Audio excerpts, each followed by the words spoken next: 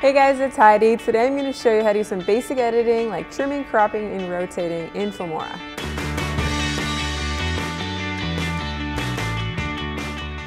Now that we've imported all your videos, audio, and pictures, we can start editing your video.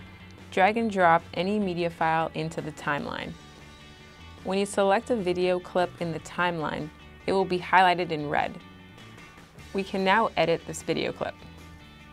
The first tool in the timeline we will look at is the Basic Adjustment tool.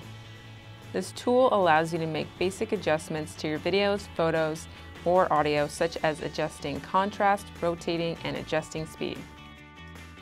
You can do much more with this tool. The second tool we will look at is the Split tool.